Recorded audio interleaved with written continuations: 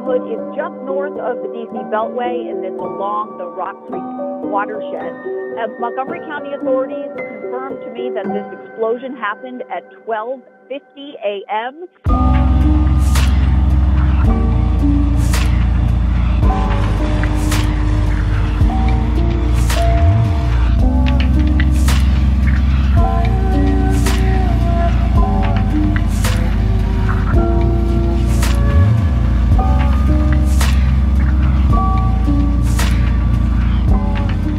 Yesterday morning, about 1 a.m. in the morning, the house, not next to mine, but 2 doors down, blew up. Completely leveled to the ground. I'll take you guys to it and I'll show you.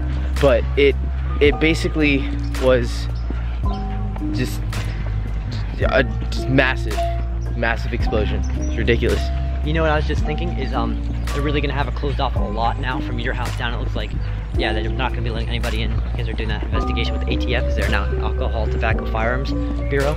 Oh, really? Yeah, they're the ones who investigate stuff like, you know, the Boston bombing and okay. I think, you know, more serious stuff, usually like gun-related things or yeah, alcohol, tobacco, and fire. Anyways, it's a terrible thing, man. So it looks like there were 3 bombs that were set off in the house. Still figuring out what. It was sort of like a recluse guy. I've never seen him. I've lived here for a few years. Never seen the guy. So this is my house is right there. This is the house right next to it, and right behind that bamboo was the house that went kaboom. I would actually compare it to a car accident. The way it felt. It felt really weird. But I felt so bad because the little boys, the 2 little twin boys in the house, their room is right in the back, right there, and the blast was closest to that room. It blasted like into their room. Yeah, poor little kids, but thank God they were fine. You know, but emotionally, that's gonna really affect them. That's where the house was. Oh, got a lady popo. I wouldn't mess with her. I just wouldn't. It's not something I would desire to do. Like all these houses, they have like windows and stuff blown out. We had 3 windows completely shattered. Right behind that is my neighbor's house, and then right there is my house. You can't really see it through the bamboo. Wow, I didn't realize how close Dan's house was, dude. Dan's house is right there. Yeah, it's literally like, you look at that deer right there, and wow. It's literally right behind that John Deere, like 10 feet behind that house. Oh my gosh. When I came out here right after it happened. And I stood right there, and it was just like gone, completely gone. It was leveled. So I had a repair order. Now you gotta get that joint filled. Let's go. That's a nice beard. That was a quality beard. That was a big beard, yeah.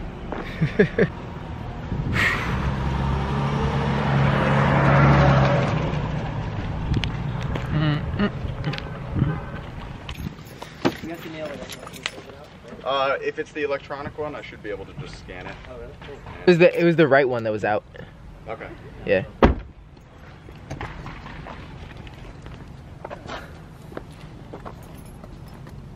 Alright, here's the original. Alright, thank and you. This is just the sign off that says.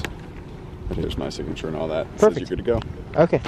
Thank you. Yep. You have any questions? Nope. Alright. Alright, have a nice day. Very much. You too. So I just found out they pulled out a body, the remains of the guy, and well, they don't know if it's a guy, but pretty much likely to be the guy. Yes. It's probably the guy. Yeah. Unless there's foul play. Ooh, there might be foul play, man. Who knows?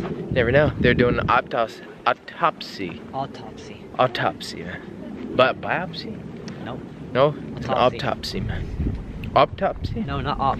Autopsy. Autopsy. AU. That's right, man. You're right. Autopsy. You're right. Don't be laughing at me. No, I'm just kidding. So what's the moral of the story, children? I would say one. I think that it's a threefold. It's a trifold moral.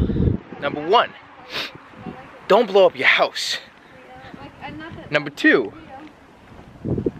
don't freaking blow up your house. It's not cool. And number 3, what's number 3, man? If a house blows up next to you, run.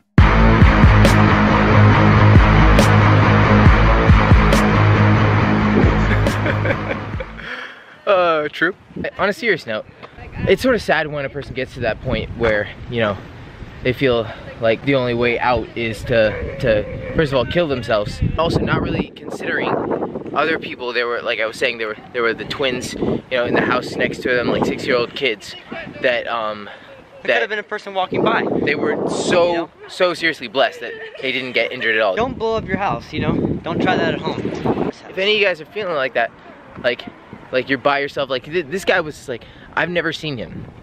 Never. I've lived here for like 4 years, never seen him. So you obviously like just felt so disconnected, so alone, so disconnected, like what he was going through, like no one else goes through. And you know, this, you know, the same thing that people think over and over and over. And if you guys are thinking that, if you guys are in that situation, it's not true. You know, there are so many people. You're not the first person who's dealt with this. I know it feels that way, but you just know that you're not alone. And if you just reach out to people are always willing to you know, talk to you and help you. Go to Jesus.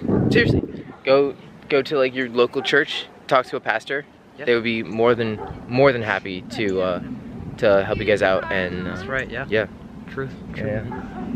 On that note, good advice. Peace out, guys.